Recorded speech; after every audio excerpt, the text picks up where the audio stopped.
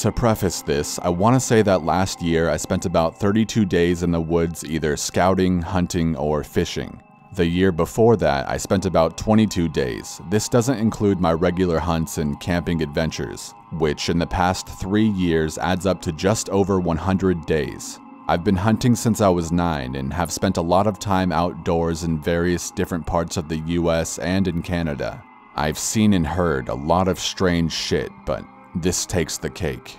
I was in Cohutta in the North Georgia wilderness for 7 days scouting for bears, wild hogs, and deer, prepping for a hunting trip later that year. I had hiked in about 10 miles and then went off the trail for another 3 or 5 miles. Basically, I was out in the middle of nowhere. Since I was alone, I was using a hammock that has a built-in bug net, and I had a rainfly over it. I spent about 3 days halfway up a mountain just looking for a good place to hunt. I saw 3 or 4 good-sized bears, about 10 hogs, and came across some good-sized deer. On the 4th day, I was going to head down to a small stream that I had marked on my GPS and then set up camp, restock on water, and prep for the 2-day hike back. I could have gone faster, but I wanted to be able to look for any animal sign along the way.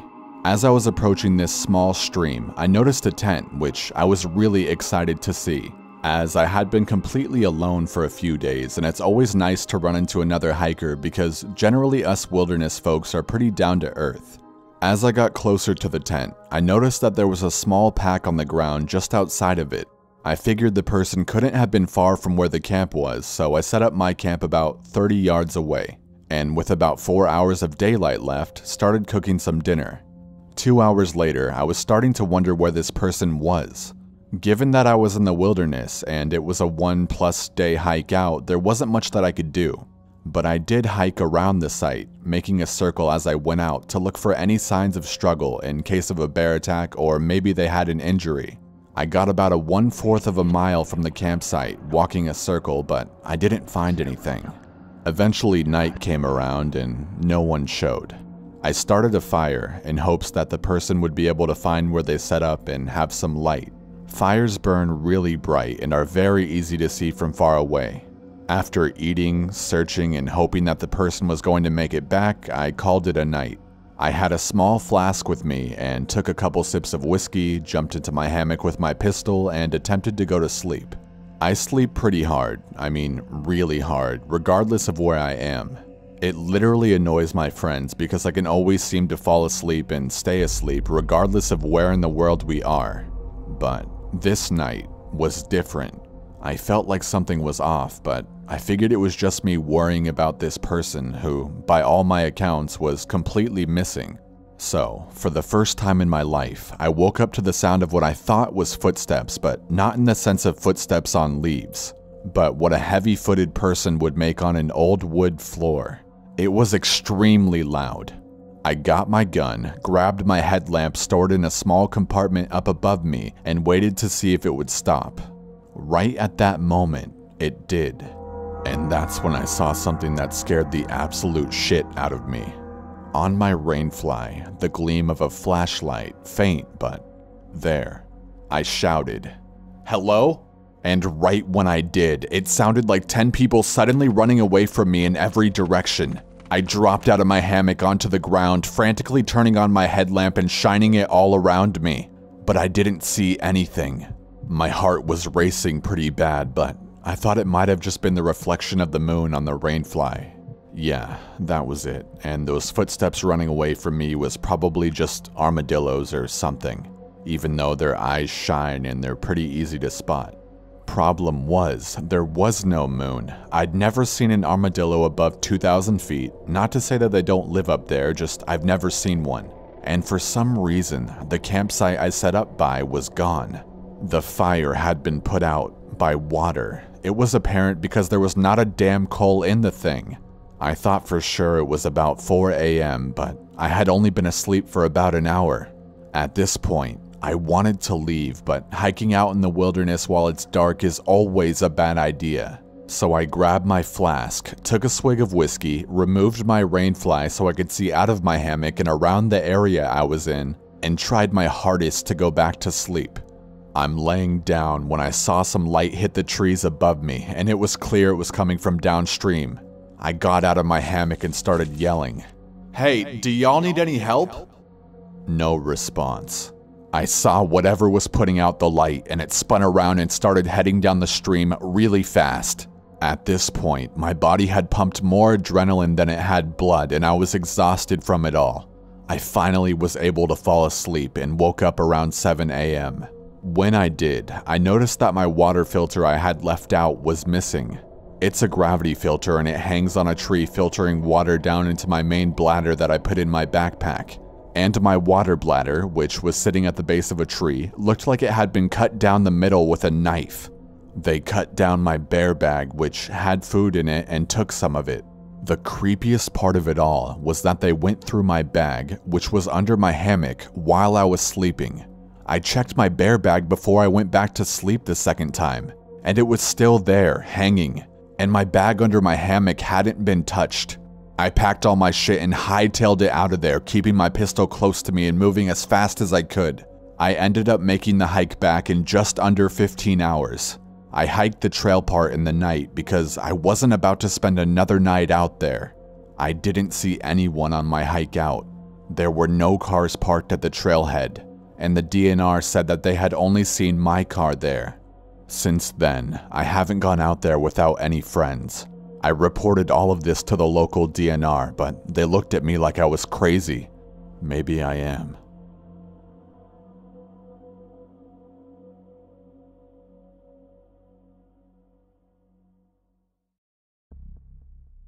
I hike very frequently and was on a trail and about 8 miles from the nearest gravel road. It was just me and my dog. Just to note, I've hiked these trails frequently and have only seen other people during mushroom hunting season and only near where the parking patches are, and this was in January, so it was freezing cold and there were no mushrooms. I'd been going at it for almost 2 hours when I stumbled upon a pile of bones. Large bones, bigger than human, maybe a cow, maybe buffalo, maybe horse. They were completely clean and sun-bleached. No flesh, no fur. I find deer remains all the time. They always have fur on their legs. This means someone or something cleaned them, or their old bones. The scary part is that they were neatly arranged into a pyramid shape, all leaning on each other like a teepee. I was just on this trail the week before and there had been no bones. There had also not been a giant dead animal, and there wouldn't have been any rotting happening because it was 20 Fahrenheit. I stared at them for a while, then turned around and spotted more peculiarities. The tree behind me had several bones strung up and hung in the tree by the trail marks. They swayed in the wind and kinda clunked gently like morbid wind chimes. So this means it had to have been somebody and not some weird raccoons or something. I start to panic because does this mean that somebody's watching me? Am I being warned or stalked? I always go on a select few trails and this is one of my most frequented, and never have I seen someone else out this far. The hairs on my neck stand up because I'm sure I'm in the crosshairs of some serial killer who's been stalking me. I walk with my headphones in. He could have followed me for weeks and I wouldn't have known. My dog freezes and points towards a different large tree 10 yards away. The hair of her scruff raises and she starts to growl and creep toward the tree. I'm panicking. I have nothing other than my hiking stick. My dog barks once. She's 40 pounds, by the way. She's not an attack dog. And she starts sprinting towards the tree. I instinctively crouch down. She reaches the tree and a turkey takes off from the other side, gobbling as it flies away. I can still feel my pulse in my eyes as I watch it fly away. I sigh, pet my dog, and check to make sure I didn't shit myself. I snap a few pictures of the weird bones and make my way back.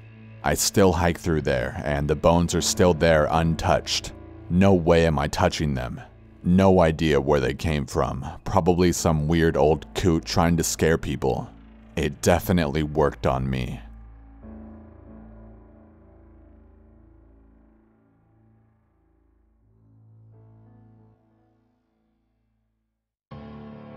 Tennessee has some real bumfucky people out in nature. I hiked all around while in school there, made some good memories with a girl in the enveloping nature. Tennessee has good roads to popular hiking sites and tons of mini trails branching off.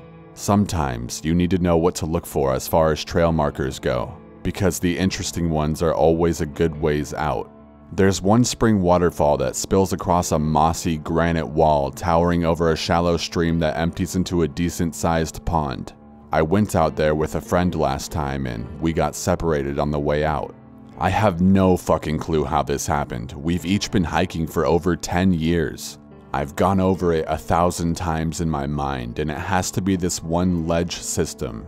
To get to the top of the fall, you need to take a longish detour that has a lot of old wooden railing and a 3-way branching ledge system. Okay, so I've taken all 3 routes and ended up at the same spot. They take maybe 3 or 4 minutes to blast through, and they're kind of like rocky corridors.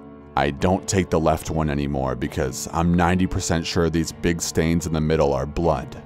Don't want to know what happened there. It's really odd because the left path is by far the most inviting. Flowers bloom from the vines that are etched into the moss-matted bedrock. Anyways, I'm 45 seconds ahead of the girl I mentioned earlier, and I opt for the right path when I realize that I should tell her to avoid the left path. It's really hard to reverse given the sloping angle of the path and a few short drops that become narrow climbs. Fuck it, it's faster if I speed through and then yell down to her. I get out of the right corridor, swing around to where the middle path drops off, and I yell. No reply. She took left. Fuck. I run over and climb into the left corridor, thinking maybe she saw the stains and freaked out. It looks like someone got bludgeoned to death, to be fair. She's fucking gone. Ashley? Nothing. And that's what made my hair stand up. I literally heard nothing. No birds, no hum of the forest, not even wind. Just myself in the babbling water. I traced left all the way back and noted a few side passages if you miss a couple of the jumps. No bodies were in there or the middle. Good. I figure I may as well get to the top of the falls where I can get somewhat of an aerial view. I get there and Ashley is sitting there waiting for me. She says she took the left path with the trail guide. What? There are no trail guides. There are rangers, but she knows the difference. They wouldn't be in the rock labyrinth. This guy had a uniform on and a trail authority visor on. She knew what I was thinking based on my face and agreed that we should reverse course ASAP without us saying anything out loud. Man, it's a weird feeling when you know you're being watched. So we pretend like we're going back to the car real quick to get some more water, and so I left some fish food in a little crevice like I always did, and we left. She showed me this weird side passage that could not have existed a year ago. I walked all the way around. You had to crouch, but you could walk through the labyrinth if you kept left through. In hindsight, we should have taken another way. I think that he lives in those tunnels.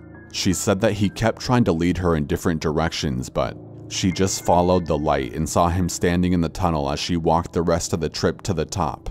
That means that he was there when I was looking for her. That means that she followed him before seeing the blood splatters all over the floor and walls. And that's not even the totally fucked part.